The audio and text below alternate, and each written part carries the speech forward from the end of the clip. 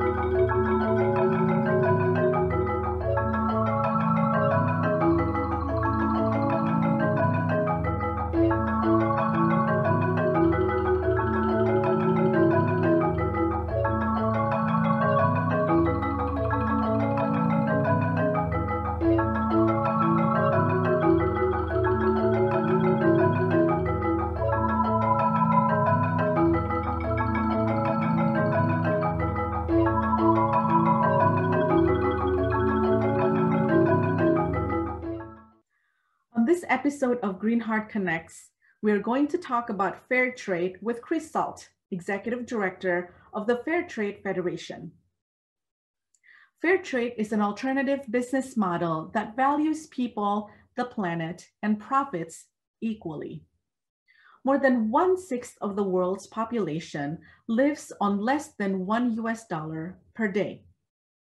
Fair trade aims to combat this widespread poverty by providing opportunity for economically disadvantaged producers, ensuring safe working conditions and the rights of women and children, and prioritizing environmental sustainability throughout all stages of production. As we enter the holiday shopping season, Greenheart Connects thinks it'll be helpful to discuss what makes fair trade fair and to learn more about ways to support it through the stores that you shop at, the products that you purchase, and the choices that you make. After Chris's presentation, we'll meet back here for a live Q&A with Chris. So let's get going.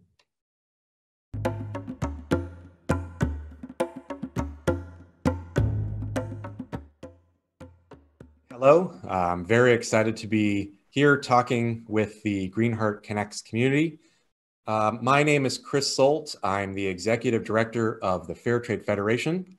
And we're going to be talking fair trade and not just shopping conscientiously for the holidays, but we're going to talk about what is fair trade and how can you participate. Fair Trade Federation is a community of fair trade enterprises committed to fair trade in everything that they do. So I'm sure a fair amount have heard the concept of fair trade. Now, if I asked you to define it, I'm sure that many of you would say things like women's empowerment or no child labor or sustainable environmental practices or paying a living wage. And you would all be right. That is both a challenge and an opportunity. We need to have some common frame of reference. So the Fair Trade Federation uses this definition. It's a trading partnership based on dialogue, transparency, respect that seeks greater equity in international trade. The problem that fair trade addresses is inequity. The global trade that occurs is not on a level playing field. Conventional trade is motivated by profit maximization. It's for the benefit of your shareholders. And it is irrespective of anything that happens along the supply chain. When you have complex supply chains across multiple countries for multinational corporations, some that supersede the power of local country governments to be held accountable for the way that they practice business and trade. It is all for profit maximization. And if you think about how long some of these supply chains are, let's say you go into a store, big box store, and you just want to buy a t-shirt. Think about all of the people that are involved in that supply chain getting that shirt to your hands in that store. And in conventional trade, because it's all about profit maximization, there are tons of people along the way. Traditionally, they're called middlemen. They take a cut. And with conventional trade, often the people that made it get the least amount of the value that you pay for when you purchase that t-shirt. It has profound implications. Fair trade is different than conventional trade. It is about mission primacy or stakeholder primacy. In the Fair Trade Federation Code of Practice, it is required that for every business decision that that fair trade enterprise makes, that everyone involved in the supply chain is considered. A lot of the characteristics that make up a fair trade enterprise, we found those same characteristics help that enterprise sustain itself through challenges like the pandemic that we're experiencing right now. It is a long-term sustainable approach to business. Just put aside the really good feeling it gives you when you purchase something that you consume or you wear that doesn't come at the cost of somebody's dignity, sustainability, or health. Put that on the shelf for now. Just make the business case. It is a much better longer-term sustainable business decision to align yourself this way, in the fair trade movement's opinion, that everyone that is involved, that provides value, is considered when any decision is made, so that everyone can share in the risk and the rewards.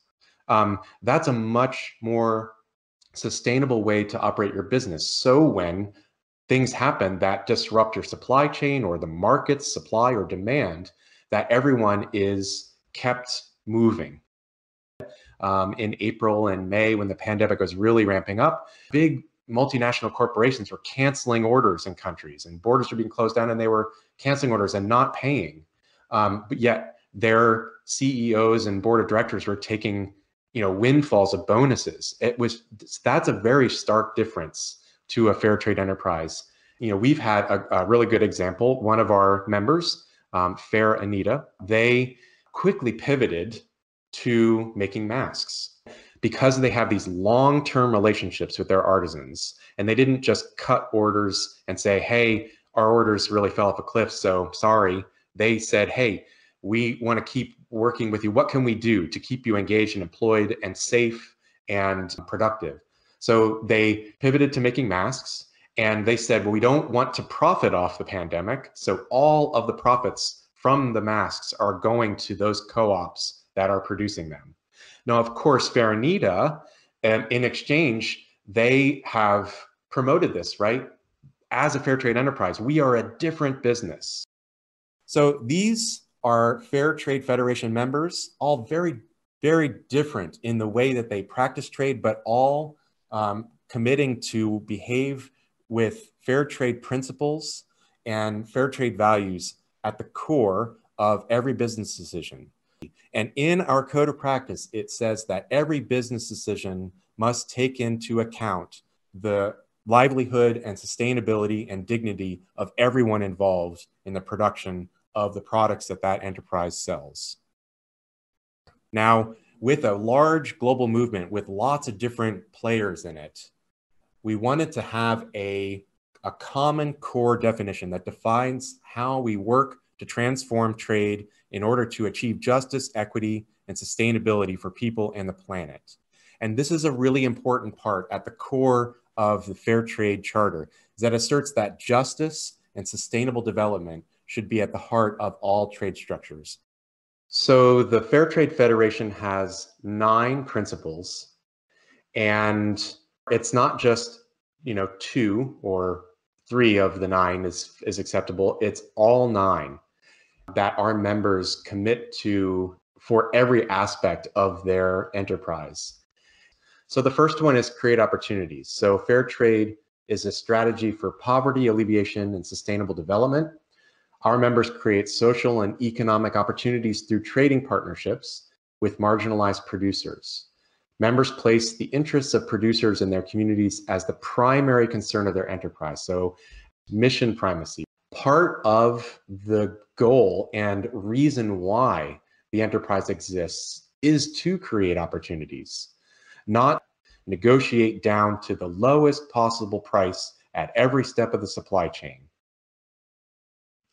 The next one, to develop transparent and accountable relationships, because this is talking about the way in which you behave with your relationships. So it involves relationships that are open, fair, consistent, and respectful. FTF members show consideration for both customers and producers by sharing information about the entire trading chain through honest and proactive communication. If problems arise, members work cooperatively with fair trade partners and other organizations to implement solutions. What essentially the first part of this is saying is that don't be a jerk. It's a polite way of saying that. I mean, I'm being silly, but it's kind of true. The next is that not only is it important to behave properly, but that transparency is essential, right? So first is that customers are given access to information about producers, makers, farmers, artisans, right? And then it's essential that they share that information. They must do that in a very, very respectful way. It is in partnership with artisans, farmers around the world so that they may, in partnership, equitably realize their entire humanity. So that's really, really important. And customers must be given access to that. If you want to see a supply chain change, add accountability and transparency. It will change fundamentally and quickly. If you think about, I'm not going to say a name, but if you think about a large big box retailer in the United States and Canada that sells craft supplies. So they spend an inordinate amount of resources and time and effort to obfuscate and hide their supply chains, right? If you go to one of their products, probably from China or Bangladesh or something, and you go up to one of their sales associates and say, tell me about the people that made this, they have zero information. And that's on purpose. So whereas a fair trade enterprise, that's fundamentally different because every part of that supply chain should be available to the customer. So the next principle is build capacity. In our principles, it means that you are required to develop producers' independence. It might seem counterintuitive, but fair trade enterprises do not want to be a matriarchal or patriarchal kind of relationship with their suppliers. Like if they stopped existing, then their suppliers and artisans and farmers would have no opportunities. The most important thing is that if I am a fair trade enterprise in the United States, for example, and I'm dealing with an artisan co-op in the Lake Atitlan region of Guatemala, I do not want to be their only customer, right? I want to build their capacity so that they can sell locally and they can sell to other customers so that if I went down, they do not. That's a really, really important thing. How crazy it might seem to some people that are looking at this with a traditional business lens. Okay, so there's two dressmakers, Mata Traders and Maggie's Organics. They both make clothing. They're both fantastic fair trade enterprises. You could say, hey, they're competitors. They make the same kind of clothing, but also they're fair trade enterprises and they're Fair Trade Federation members. So they actually combine some of their promotion efforts. They've done some cooperative marketing campaigns, and they actually talk with each other and share some best practices. Well, that's collaboration. So I've been using the term co-opetition to explain what it is very unique about a fair trade enterprise. And it is very, very different in almost any other industry. Now, in build capacity, we're saying too that members help producers build capacity through proactive communication, financial and technical assistance, market information, and dialogue. They seek to share lessons learned, to spread best practices, and to strengthen the connections between communities, including and among producer groups. So the best example is for a fair trade enterprise to develop a co-op so much that they walk away and they don't need them anymore. Like, that's actually kind of visionary or aspirational, but it's absolutely the right goal. The next Fair Trade Federation principle is to promote fair trade. You have to participate. It is a global movement. Promote their values that they have committed to. The next one is to pay promptly and fairly. So here's a really stark example between a conventional trading business and a fair trade enterprises. So conventional business goes into a buying relationship and they agree on terms, they agree on the sample or whatever. I'm just making up a general example. And then what happens, right? So that producer then is committed to delivering. That producer has to go and pay its workers. It has to go and buy the raw materials. It has to pay its own expenses, electricity and all the things that you could think of to produce whatever it was. Then they have to ship it, right? So all of the risk is in that producer organization if anything happens. So then contrast that with the fair trade enterprise. Many fair trade enterprises pay 50%, sometimes even up to 100% in advance when they make the order itself. No work has even started, no resources have been purchased. And that is really essential. So think about some countries where there is a level of poverty. They will deal with a conventional trader. They will go to a money lender because access to capital in some countries is almost non-existent. Think about indigenous communities where racism and institutional barriers, they just have zero access. Just forget, having access to capital. It's very, very hard. So then that person would go to some local money lender. That's where a lot of exploitation can happen, where people end up in a cycle of debt that they can't get out of. They have become indentured servitudes, and essentially that's part and parcel of the modern slavery industry. So that's an extreme example, but that does not happen in a fair trade enterprise because the risk has been shared along the whole supply chain so that they have money to go pay their workers, buy the raw materials, to produce the items, then ship them. It's a conversation. It's a relationship. And because of build capacity, they have a vested interest in the success of this order. The next is support safe and empowering working conditions. Think about worker protections like masks, health kits, ventilation, just real basic things that you might assume that those exist, but in a lot of places they just do not because they cost money or they slow down production.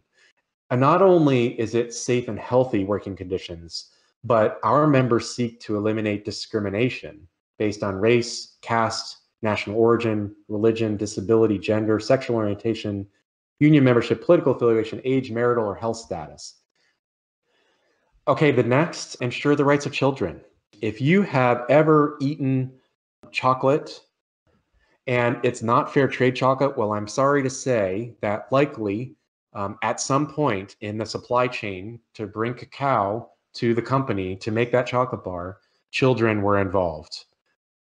Fair trade, having children be able to be children, right, is so essential. Now, you think about countries where fair trade products might be produced, and you might think, oh, well, the children are around, they might be at home, they might be even helping. And that's actually encouraged. That's great, right? But children must be allowed to go to school and to be children. That is really, really important. And our members must demonstrate to us from a systems perspective that they are assured that children involved in any of the relationships, producer, farmer, or artisan, that they have that ample opportunity. Okay, the next is to cultivate environmental stewardship. So Our members seek to offer current generations the ability to meet their needs without compromising the ability of future generations to meet their own needs. Members actively consider the implications of their decisions on the environment and promote responsible stewardship of resources. Members reduce, reuse, reclaim, and recycle materials wherever possible. They encourage environmentally sustainable practices throughout the entire trading chain. Some of our members excel at this, using recycled, upcycled, reused, repurposed materials. It's incredible, and they're some of my favorite products. I have a messenger bag that is made out of discarded fish feed bag from Phnom Penh, Cambodia. My wallet is made out of recycled inner tubes from bicycles. I find great delight and joy in those products. And a lot of our members do so much to be good stewards of the environment. But I also want to just be very clear, nothing is perfect, right? There is no zero carbon supply chain. These are still products that are being shipped globally. So there's just that reality. But it is a continuous improvement spectrum that is so important to consider when dealing with particularly this issue. We have more work to do, but in a lot of ways, fair trade enterprises and our members are also leading the way, showing conventional and large multinational corporations that not only is this possible to do within your supply chains, but customers want them. And then the last, but not least, is to respect cultural identity. Our members celebrate cultural diversity of communities while seeking to create positive and equitable change. Members respect the development of products, practices, and organizational models based on indigenous traditions and techniques to sustain cultures and revitalize traditions. Members balance market needs with producers' cultural heritage. We honor and preserve, and I'd say even promote traditional craft methods. A lot of the gourd products, gourd carving products is a fun example from Peru. If you look at the old ancient tradition of gourd carving, I know it might sound silly, and we're right in the middle of fall here, and we're probably eating some pumpkin spice something or other. But if you look at the traditional gourd carving, they are masterpieces. So, and that's a dying art because there's a younger generation that aren't really excited about that, except for organizations that are taking that traditional craft style and making marketable products like a Christmas ornament on a smaller gourd, right? So they're not only providing opportunity for dignified income, but they're also keeping a traditional craft technique alive where otherwise it would likely die. It's seemingly simple, right? Fair trade. The concept seems like if you asked a kindergartner on the playground, what's fair? They could probably answer it pretty darn quick. Now, for somebody like me within the fair trade movement, it gets really complex when you talk about all of the different approaches to fair trade along a spectrum. It is very, very important to the fair trade movement that if an enterprise is going to use the terms fair trade, that they align themselves with a third party, certifier or verifier of some kind, to assure customers and artisans and farmers that what I am saying is actually true. It's unfortunate, but it's the reality. And a lot of larger multinational corporations are paying attention to the fair trade movement and seeing that increasingly customers are demanding and wanting their products to not be made at the cost of others' health and sustainability and dignity. So they're looking at the market share saying, how can we get in some of that? And they're doing as little as possible. I'm not being entirely fair, but I've seen it happen a lot. And it would be minimal investment and maximum PR and promotion. And okay, so they're doing a little bit, that's good, but the fair trade movement wants to invite them into a longer and deeper conversation about really looking at their entire enterprise. It's good that they are paying attention now. But try to learn about each certification and what they stand for, right? So there's Fair Trade International, then there's Fair Trade Certified, which is Fair Trade USA, there's Fair for Life, and Fair Trade Federation, and the WFTO. The certifiers that certify large companies is kind of the beginning of the conversation.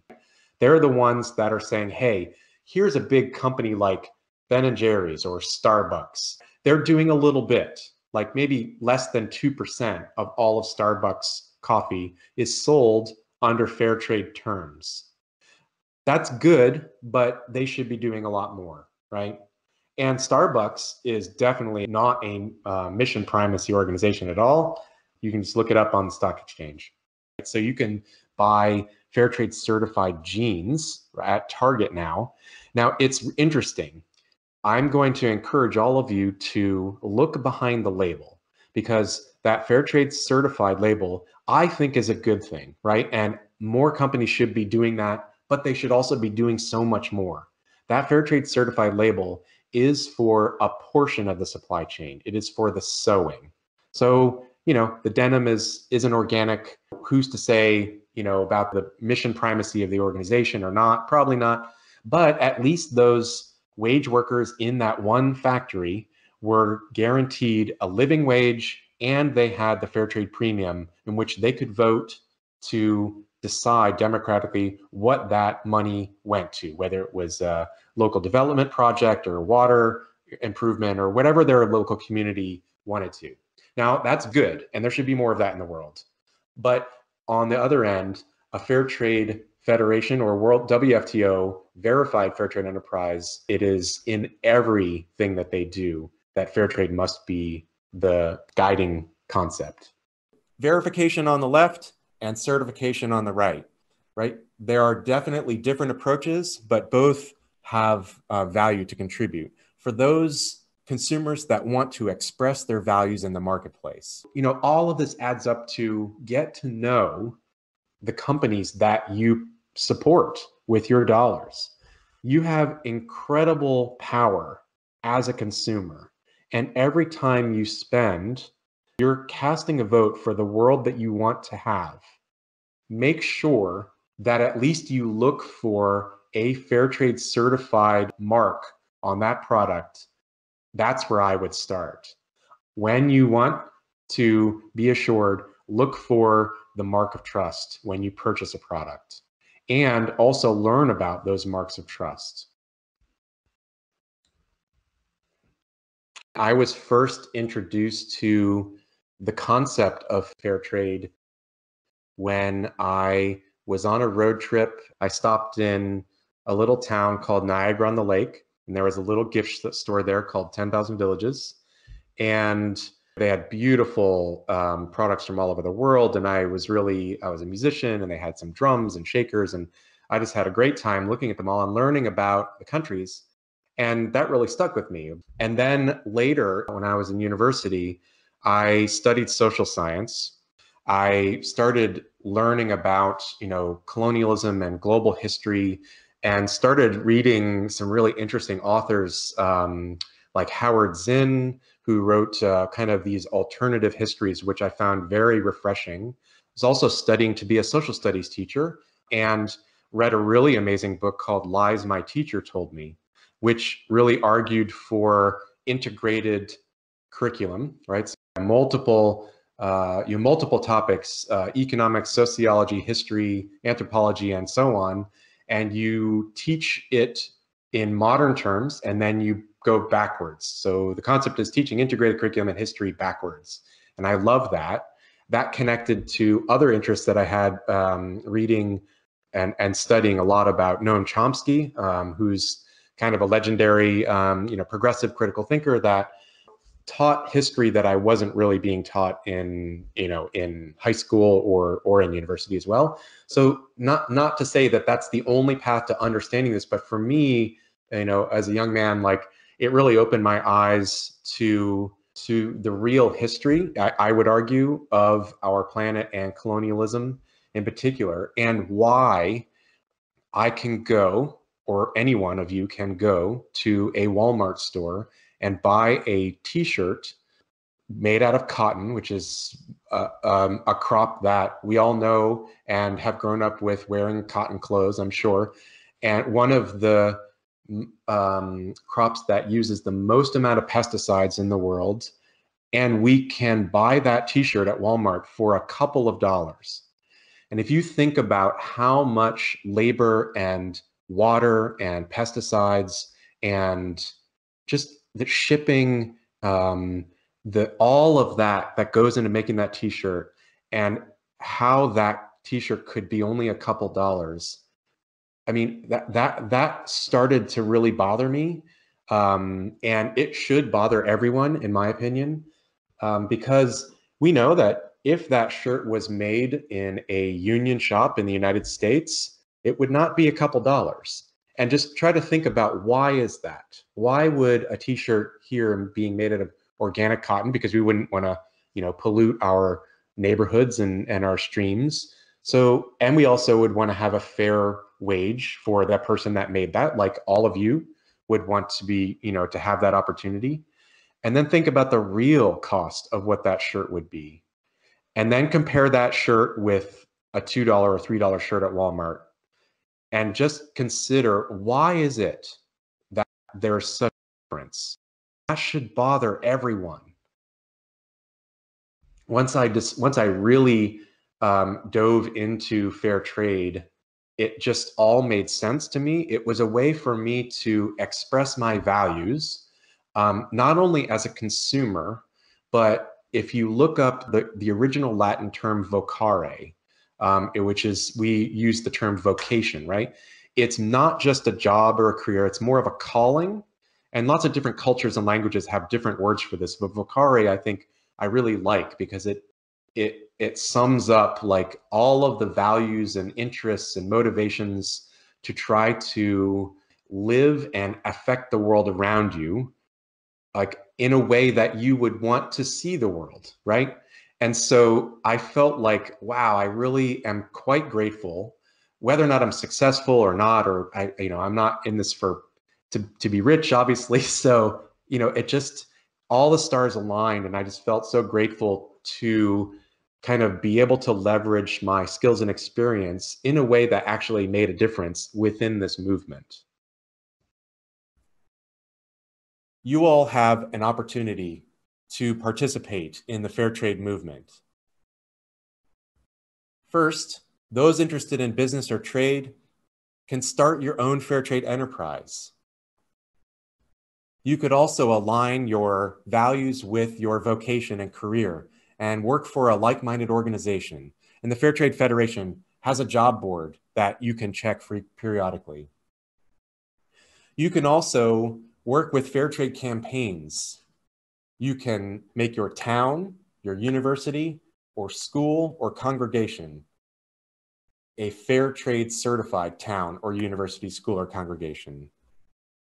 If you're a teacher or educator, you can incorporate fair trade into lesson plans. You can shop online and express your values as a consumer and make your dollars align with your worldview. You can also shop in a store or cafe. We provided a link to our store finder. You can also ask for fair trade products where you already shop. You'd be surprised that if you talk to your local grocer or gift store and you ask them to carry fair trade products and why, they have the opportunity and will likely align. You can also give fair trade products as gift to those either who already know about fair trade or don't know, and introduce them to the concept. You can also go deeper once you've learned about all of the different ways you can participate in the fair trade movement and learn about really innovative, cutting edge approaches like regenerative organic certification or the co-op movement. Or if you're an activist, you can work in food justice.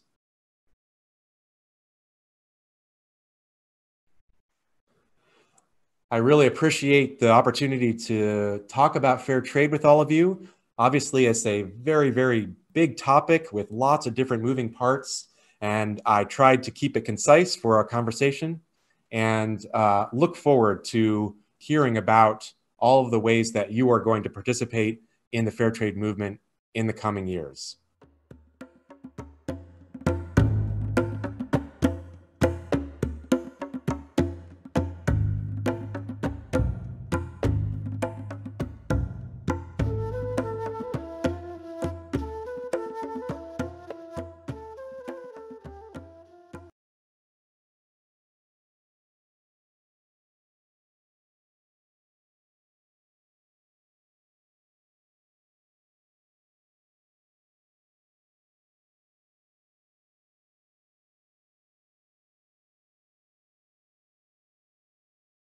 Today from Lancaster, Pennsylvania, please welcome Chris Solt. We are so excited to have you here, Chris. Hello, nice to see you. I'm very grateful for the opportunity to be here with you and to talk through fair trade. That's excellent. And first of all, thanks for sharing your extensive knowledge on fair trade. I think we've all learned quite a bit today, even if we started from zero today. So I'm sure everyone is curious to learn more about this. So let's jump into the Q&A segment. So for everyone who's attending today, if you haven't done so already, please say your name, where you're joining us from, and state your question in the field below. And I'll be asking Chris during this live segment. So I can start. You mentioned during the presentation, you have an incredible power as a consumer, which rings true. And I think that's something that we tend not to think about too often, unfortunately. So right off the bat, I'm thinking of chocolate bars because That's a good thing to be talking about. Sure. I consume those on a regular basis. And so I just checked my stash at 5 here. And I was looking for the fair trade mark. And out of this 5, I have 2 that have the fair trade mark or fair trade certified. And so, that's just something for me to be more aware of the next time I go out and replenish my chocolate bars. But that got me thinking, how much of the price that we pay for the fair trade items actually goes to the producers, in this case, the chocolate bars? Yeah, I love this question. And it's one that I've been asked, in over 15 years in fair trade. And I can say from my experience working in handmade stores, and think about, I've been asked this mostly when I've been in stores like a 10,000 Villages store or a fair trade gift store. They'd pick up a mug and say, how much goes back to the artisan with this? And the answer in the handmade world is zero, surprisingly. But it's really important to know that why is it zero? Why am I answering it that way? Is that artisan and that producer has already been paid way in advance before the product gets here, before it comes to the warehouse.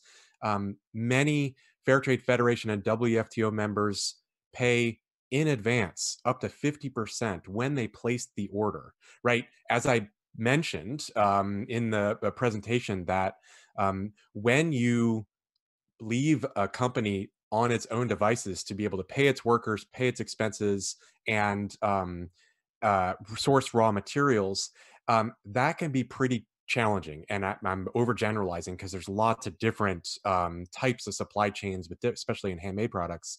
So when you pay 50% up front, they don't have to go to money lenders. They don't have to go seek capital. They have enough to produce. And then a lot of them will pay when they ship. So that means that, think about that, the risk involved in producing and packaging and exporting products is shared and absorbed by the importing fair trade enterprise, right? So that everyone has already been completely paid by the time it ships from the country. So that's why the answer is a little surprising, which is zero, right? Now, you're probably wanting to know, like, okay, so this mug, you buy it for $15. How much of that goes there? So that's much more of a complicated question, because establishing a living fair wage in each community where these products are produced is the goal, right? That's the baseline. And then the discussion about pricing is a partnership, right? Where all of the considerations, even like long-term sustainability, is introduced into that conversation. I know it's a little bit, maybe a longer answer than you were thinking of, but in the chocolate world, which uses like the ones you use, like looking for the fair trade certified mark, that really depends on the individual company, right? Some of them, like Divine Chocolate, is a cooperative where it is a worker-owned cooperative. So that is decided by the actual group itself, how it gets paid, how much everyone contributes, and how do they share in the profits. So again, back to my point that it is kind of a challenge. It's not easy, right? The fair trade movement doesn't make it easy for you to understand that very simple question, right? That's kind of more how I was raised, like the charity model. Like I buy this and this person gets X, right? And it's not so black and white, and for lots of reasons. So Right. hope that answers that. Yeah, it does, because at the end of the day, we are taking a step in the Yes. right direction. And like many things in the world, the answers are never black and white. There's always Yes. nuances. But I think the most important thing, what I'm taking away, is that by purchasing fair trade, I am part of the solution to make the world a better place Absolutely. Yes. in general. Yeah. But what you said just now actually resonated with one of our viewers here. We have a question from Evan in Chicago. He asked, what would you consider to be the greatest challenge fair trade enterprises currently Oh face? my. Wow, Evan, thank you so much for your question. Boy, this is the thing that keeps me up at night. That's kind of my job, to be worrying about these things. Wow, that is a great question. The greatest challenge. So, boy, that is a $64 million question.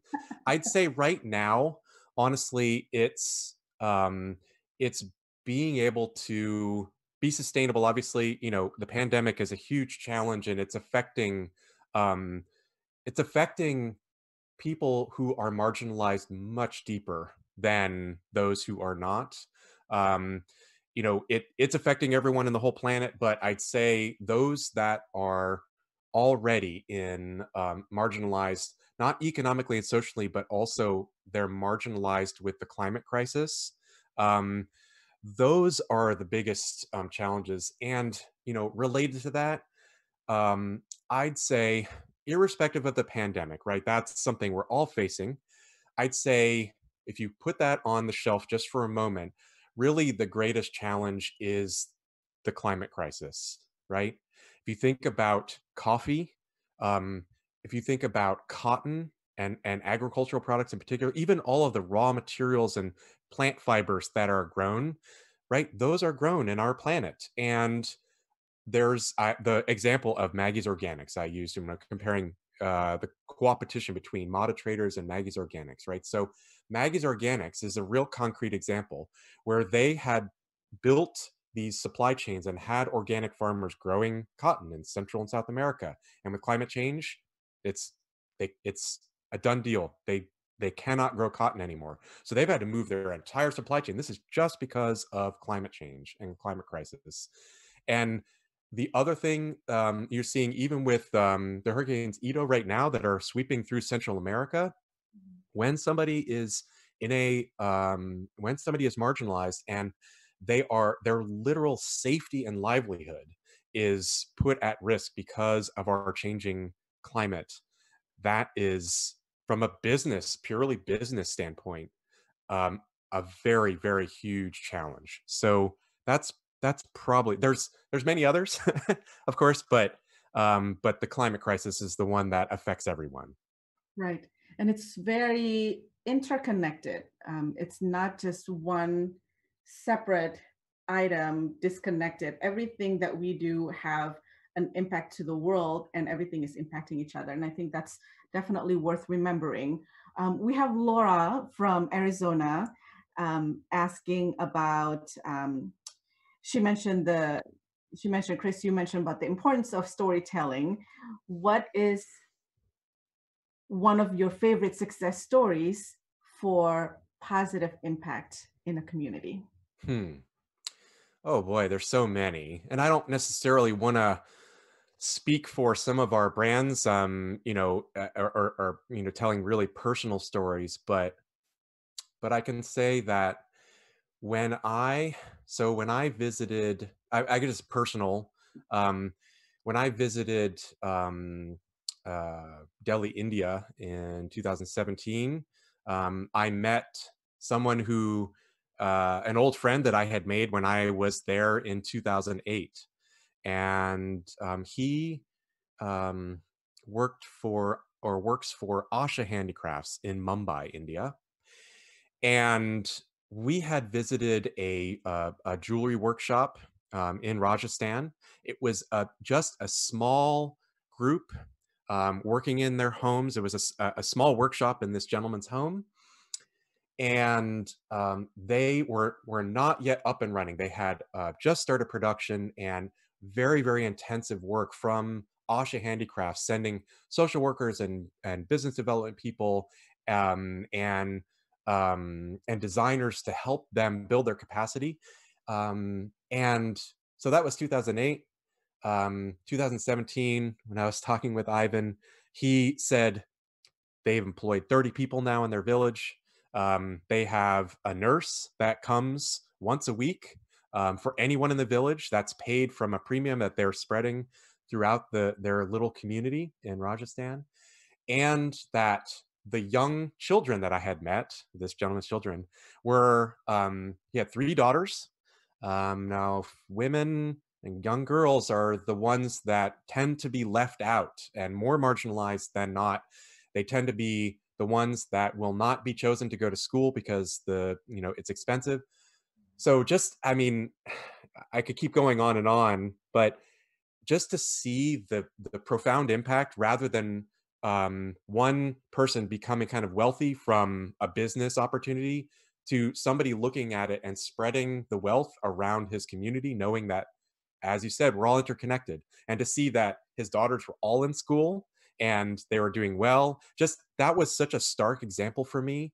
And it was exclusively through building a fair trade relationship from Asha Handicrafts, and Asha Handicrafts exporting to fair trade enterprises in Europe, Australia, Japan, and the United States and Canada.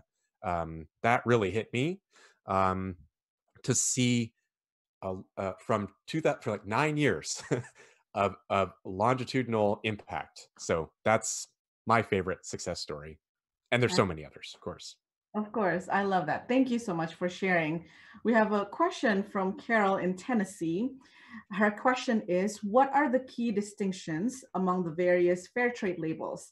For example, do they certify or verify different industries, different countries, different places on the supply chain?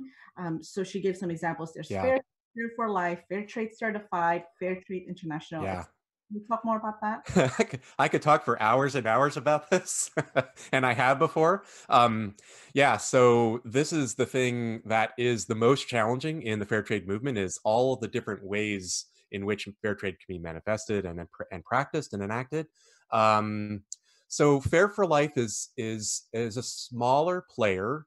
And I know a couple of those people, and their certification is more of a holistic model. They've moved from purely product certification, and they kind of borrow a little bit of the B Corp. If any of you are familiar with certified B Corp, I encourage you to go look at Fair for Life and their standards online. They're published online. You can look at them.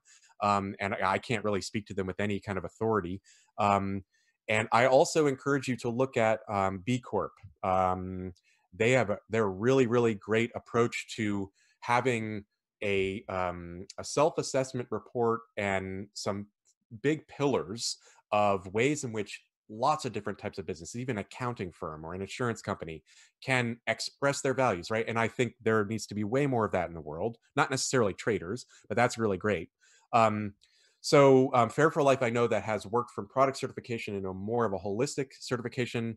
They are evolving their model, so they're probably one of the smaller players in the commodity certification market. Fair Trade Certified, Fair Trade USA, is the one that is probably, I'd say, honestly, the most controversial within the fair trade movement.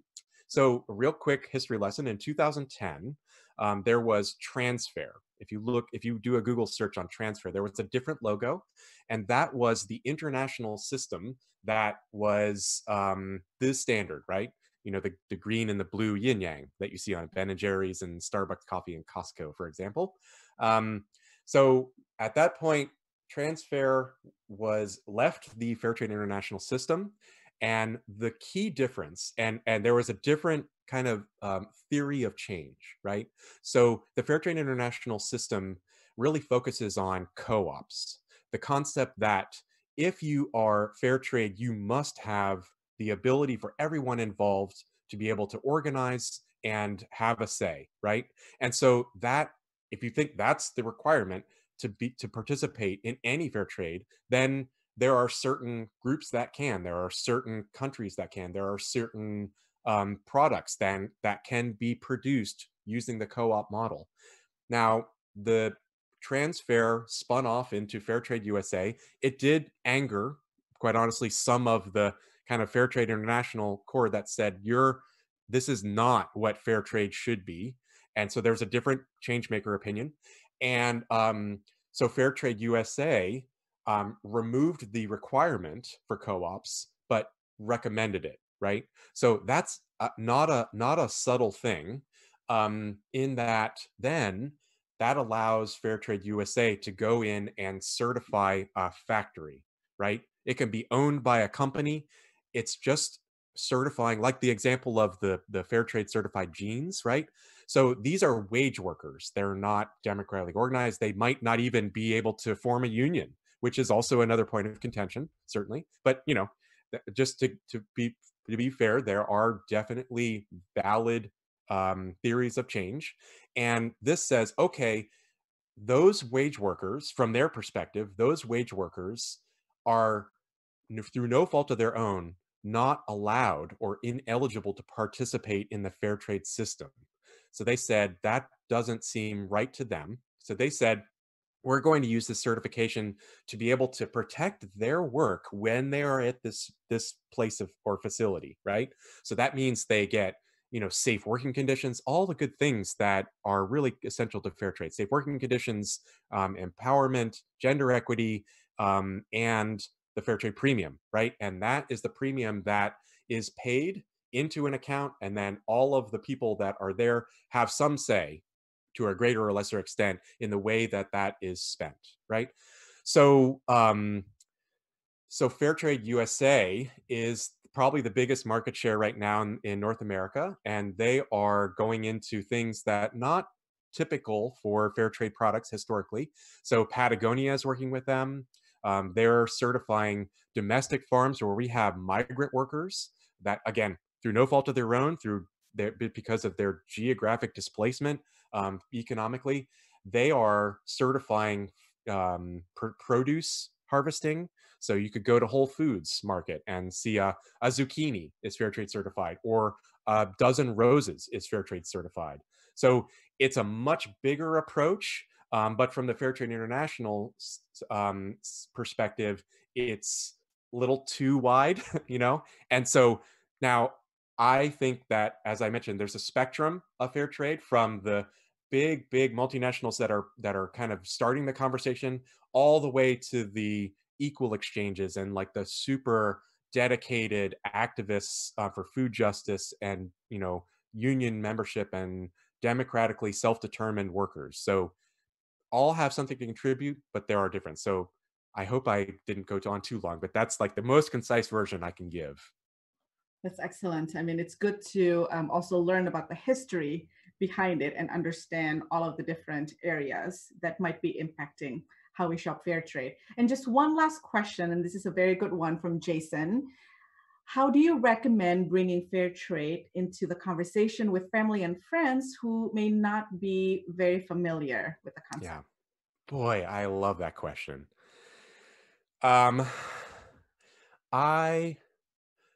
Boy, that is a great question. I've never been asked that before. I love that. So, yeah, that's really challenging, because I'd say I would recommend kind of meeting them where they are, right? Maybe so for some this might be odd to think, but for some this is a turnoff. And here's an example. So I was in a fair trade store in Tennessee.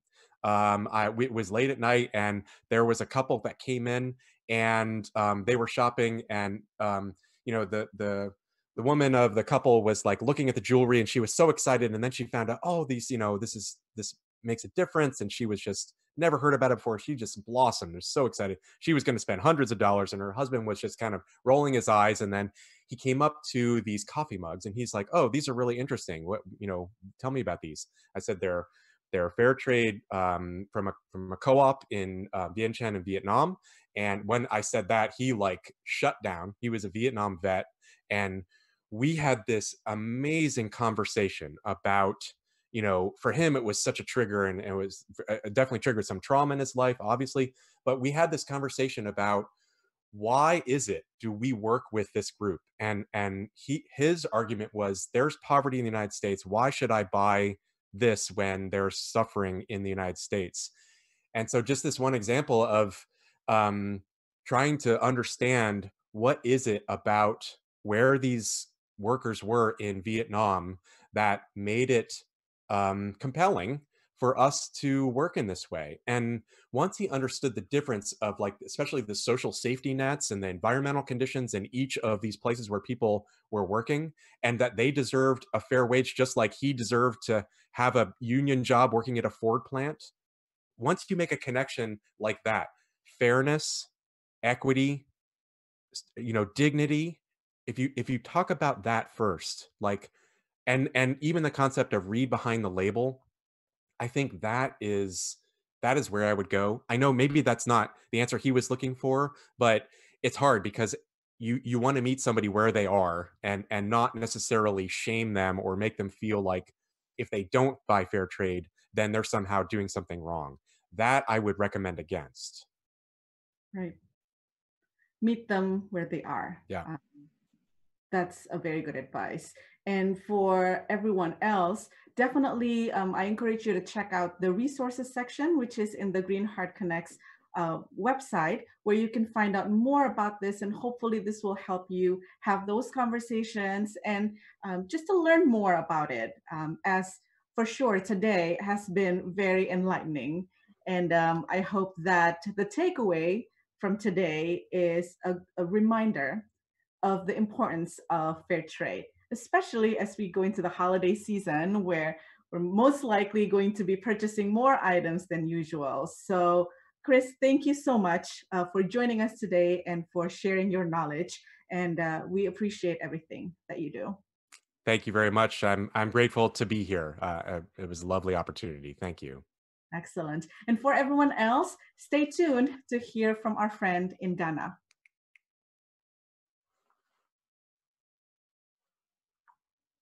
We have thousands of Greenheart friends and partners from around the world who share our commitment to connecting people and planet.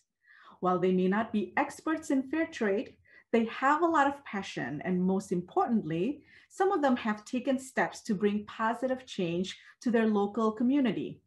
So today, we have asked Godwin Bafour, a Greenheart grant recipient from Ghana, to share with you what he has done to help rural women gain income and livelihood through the weaving and selling of baskets.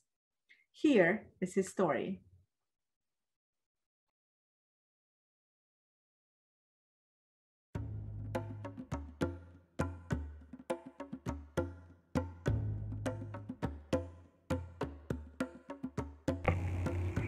Hello everybody, my name is Godwin Bafour and I'm from West Africa, Ghana. I executed my Greenheart Service Grant project in the year 2018. My project was basically to empower vulnerable women in a rural community by creating livelihood through the weaving of baskets.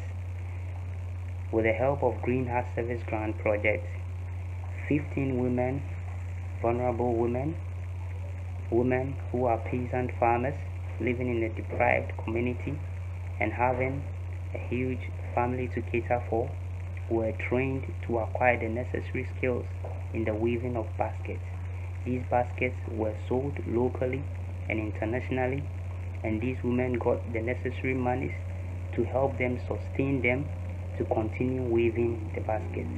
Although the project ended in December 2018, as I speak, the women are still carrying on with the activity of making more baskets and selling. And thanks to Greenheart for making this a reality. Thank you.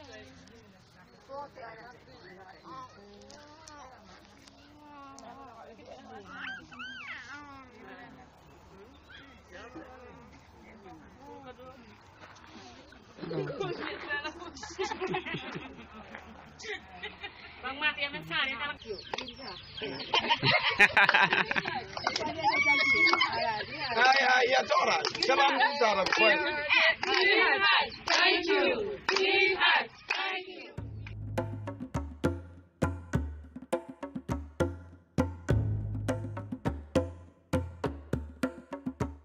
Thank you to Godwin for caring for these women and for wanting to help, and most importantly, for taking action. Do you have an idea to share with us about fair trade, or taking care of our environment, of each other, or personal growth ideas? If you do, please email us your idea at connects@greenheart.org. We would love to hear from you and potentially feature you on an upcoming Greenheart Connects episode or highlight you on our social media channels. There's so much that I've personally learned today. Thank you so much to Chris Solt for joining us, and thank you to Godwin for sharing today. And thanks to all of you who participated and asked questions today. Looking for some inspiration as we enter the new year? If so, join us on December 17th at a new time, 11 a.m. Central Time, when we talk to Holly Woods for an episode called Start the New Year with Purpose. This episode will explore getting to clarity and gaining confidence with your purpose and how you can make a difference doing what matters to you. Holly Woods is a purpose activator, coach, mentor, and business consultant who helps entrepreneurs and innovators align their life, products, and businesses with their true purpose so that they can have a greater impact in the world while creating sustainable revenue and more meaning. We think you will be inspired. You are here because you want to learn about ways to care for our planet and for each other. We thank you for your commitment. Please note that there is a discount for quarterly subscriptions to Greenheart Connects. Learn more by going to greenheartconnects.org. Later today, this full episode will be available online. As a member, you can also see past episodes, so be sure to check out the resources page for more information that is shared by our speakers. And finally, please join us on our social media channels to continue the conversation and to support each other and to share what you are doing to make the world a better place. We hope to see you here again on December 17th for the next Greenheart Connects episode. Bye.